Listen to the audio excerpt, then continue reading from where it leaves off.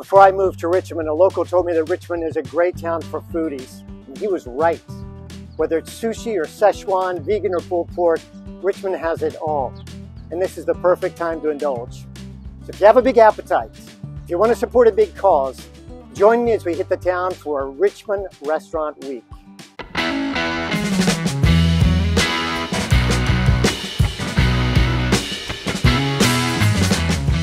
Well, thanks for tuning into this channel.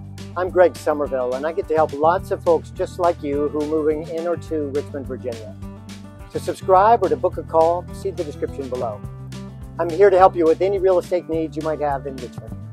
Twice a year, in April and October, this town celebrates Richmond Restaurant Week. 31 restaurants around town are participating. We're going to drop in on 3 of them and see what's on the menu. We're also going to learn why they contribute a big part of their profits from this week's business to a great cause. Any idea what Paris, Barcelona, and Richmond have in common? They were among the 10 cities named by Essence magazine as the top culinary destinations in 2024. Bon Appetit says Richmond is America's next great restaurant-obsessed town. It ranks with cities like Nashville, New Orleans, and Savannah as one of the South's best food destinations. So what makes Richmond such a great town for foodies? It starts with the geography.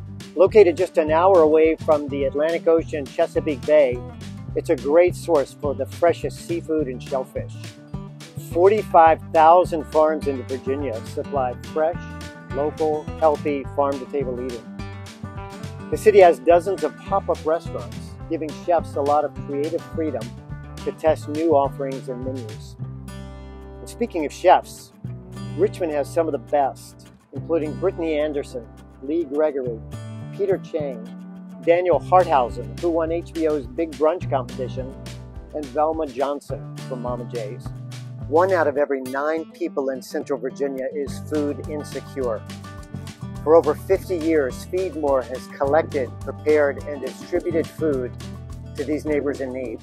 So Feed More covers 29 counties and 5 cities. We go west to Farmville, we go to about Louisa, we go east to the Northern Neck, and we go south to the North Carolina border, Brunswick, Emporia, South Hill, South Boston, Mecklenburg. And we're able to do that with our network of partner agencies. And these are people like church food pantries, soup kitchens, feeding sites, daycares, after-school programs that are out there feeding people in the community, and they're able to come to us and get their food at a much reduced cost than what they would have to if they were buying it directly from a store. With more than 20 trucks, 100 employees, 200 daily volunteers, over 400 distribution partners, they provide more than 35 million pounds of nutritious food each year. Richmond Restaurant Week started over 20 years ago with less than 10 restaurants. It was started by Aileen Raitzer over at Acacia, and as a restaurateur, she wanted to find a way to be able to give back, but also highlight the restaurants. So she got a group of other restaurants together, all locally owned Richmond restaurants. Over the years, it's grown, and they've given us over $1 million over the 20 years. Each participating restaurant is offering a 3-course meal for $35.24, with $5.24 donated to Feed More. Last fall for Restaurant Week, that was over $50,000. So that donation helps us provide over 200,000 meals. Restaurant Week is a wonderful opportunity to not only support Feed More, but support our local restaurants. So it's a win-win, win for the restaurants, win for Feed More, and you feel good and you get to go out and you get to enjoy an amazing meal and know that you are doing good while you're enjoying great food. Welcome to Soul Taco, where the food is fun, playful, and flavorful. Located here at 1215 East Main Street, it's owned by Trey Owens. It's open every day of the week except Sunday. Soul Taco was featured on the popular show Diners, Drive-Ins, and Dives. It blends traditional Latin American flavors and Southern food to combine a unique fusion dining experience. I'm looking at the menu and there's some great options. We've got flaming hot Cheeto elote as an appetizer, chicken tinga enchiladas as an entree, and banana pudding for dessert. Well, I feel a little bad that I came during the afternoon before the crowds get here. Trust me, this place is going to be packed. And why do they come? Because a taco without a soul is just a sandwich. 10 years ago, renowned Richmond chefs Lee Gregory and Joe Sparata teamed up with local farmer Matt Gutwald to create Southbound.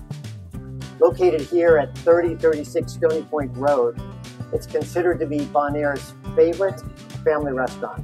Southbound serves inventive new American dishes with Southern influences in contemporary wood-accented surroundings.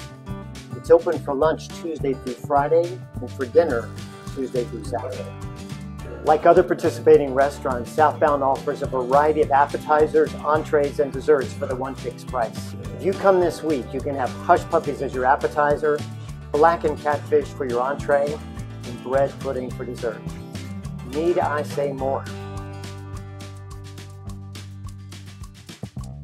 I'm sitting outside Laura Lee's restaurant at 3410 Sims Avenue.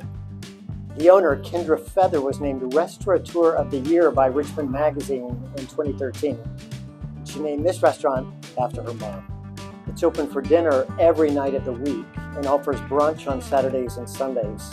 Monday is a meatless night with a vegetarian special. Every Wednesday they offer a different wine and pasta special. And every third Thursday they have a sober happy hour. The restaurant week menu looks amazing. Lots of options, but if I'm looking at this menu, I'm going to go with the chilled spring pea soup, seared scallops for an entree, and the apricot almond tart for dessert. Love the spot. We live in Woodland Heights in here, and we come here usually like every week or so. When we go for a walk and have a drink and some food, and it's a great neighborhood bar. That's why I like it. A couple years ago, when probably been 7-8 years now. But when they first came in, it was a great addition to the neighborhood, and so we keep doing it. Yeah. Well, I don't think I'll be opening a restaurant in Richmond anytime soon. I did manage to make a lot of boxed mac and cheese in college. And based on my West Virginia roots, I've often joked with friends about opening a restaurant called Poor Pete's Pinto Bean Palace. No investors so far. I should probably stick with real estate. But after watching this video, if your mouth is watering for Richmond and its restaurants, give me a call.